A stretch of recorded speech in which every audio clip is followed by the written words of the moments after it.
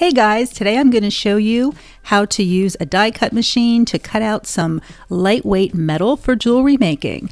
If you haven't seen it already, I'll link it above. A few days ago I released a video of how I do embossing and die cutting with copper for jewelry making. And I realized in that video I had a little camera mishap and you got to see all of the embossing, but you really didn't get to see cutting. So I made a quick video for you. And like I said, if you haven't seen the first one, there's a link above, and here is how we do the cutting. The specific sandwich I use with the plates for my die cutting machine is I use a thin piece of cardboard, and then I use the A plate, then I use the clear B plate, and the copper I'm using is 30 gauge. I wouldn't use any heavier. And I have a piece cut out, and I have one of my dies, and one side is flat and the other side has the blade, and the blade is not sharp, it's just a raised edge. So you can see I am placing my die down on my copper with the blade down and the flat side up. Now I will take my C plate, remember C for cutting, and I'm going to sandwich them together along with that little extra piece of cardboard because it needs just a little more oomph. And I am going to place it into my Cuttlebug machine. Now, you can use any kind of die cutting machine, I believe, to do this. You don't want to ever force it through. You don't want to break your machine. You need to be careful. You know, every machine may have a different kind of, the way you need to sandwich plates together. So you might need to do a little bit of experimenting, but like I said, never force it.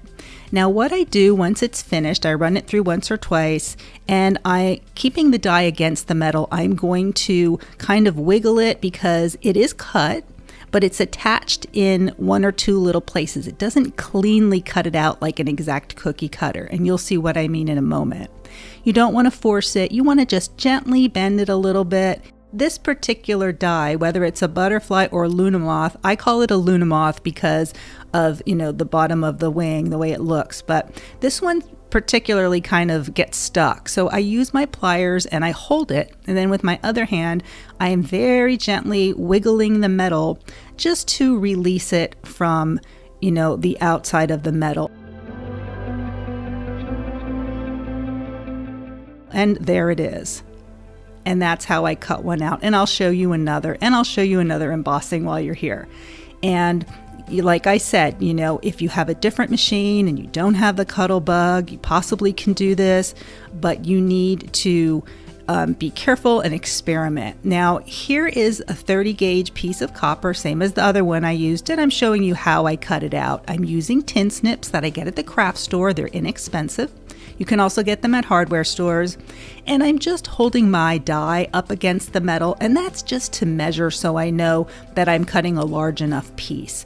You also can trace it if you like. You want to, give a little bit of space around the die. You don't want to cut your metal piece like right up against the edge because, especially like when you're embossing, it's going to you're going to shape that copper, and you need to make sure you have a little bit around the edge for some give. So here I am measuring it up again, and I'm going to snip the other piece off, and I'll show you once again how we cut it. I'm putting the blade side down. I have my piece of cardboard, and then the A plate, the clear B plate, the metal, the die with the cutting blade down, and then the C plate. Now my B plates are a little bit warped, so that's why it takes me a moment to get it into my machine. Now every time you use a B plate, you should flip it over and use it the other direction, and we didn't when we were using my machine. So mine got a little bit warped, so it might take a little bit of finesse to get it into the machine. And here again, it's done, and I'm gonna just do that wiggling around the edges. And then you'll see what it looks like once we take the die off. You can see that it's pretty well separated. The first one that I cut in the first video, I accidentally lopped the head off. The head was stuck and I didn't realize it, and I pulled it. And then when I did the soldering video, I showed you how I just gave it another little head on there by adding a drop of solder. And I'll link that down in the description if you haven't seen that video. And that's how I solder these and turn them into really cool jewelry components. Now we're going to do the embossing, and I'm going to not use any cardboard. I'm going to use that white A plate, the clear B plate, the embossing folder with the copper in it, and I'm turning it over to see that it is centered. So, before you run it through the machine, you want to make sure that it's centered on your design or how you want it. And then I'm going to put another B plate on top, no C plate, that's only for cutting. So the B plate, and then I'm going to get it in the machine, and mine is manual, so I turn a crank. I know there are electric ones. I like the manual one, it works fine for me. And just once through is fine. You can do it more than once. You can kind of roll it forward and back again. And isn't that pretty? How beautiful. That embossing worked perfectly. So we're going to do a floral one for the next one. I'm lining it up and I'm checking the back to make sure that it's centered where I like it. I'm going to use the white A plate, the B plate, the folder with the metal, and then another B plate. Again, holding them together, getting it through my machine, and then I'll turn the crank and we will see our result. Now, this one I went forward and back, and then forward and then back. And I wanted to make sure that it was, embossed very well. I had never used this folder before, so I wanted to make sure I had a nice deep emboss, and that worked great.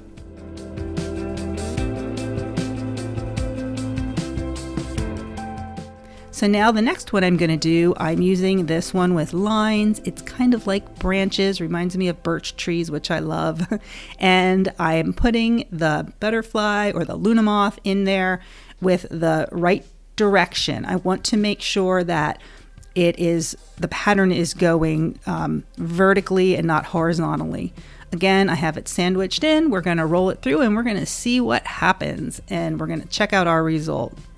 Again, I ran this one back and forth a little bit.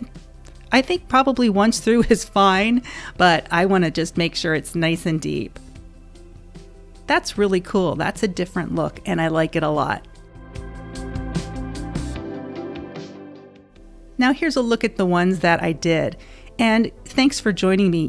I hope you liked this video. I hope you learned something, and leave me a comment below. If you liked it, give me a thumbs up. Don't forget to subscribe. And like I said, I'll link the videos below for the longer one that I did on embossing and cutting, and then the ones for how I turn one of these into a really cool piece of soldered jewelry. Thanks again for watching, and I'll see you next time.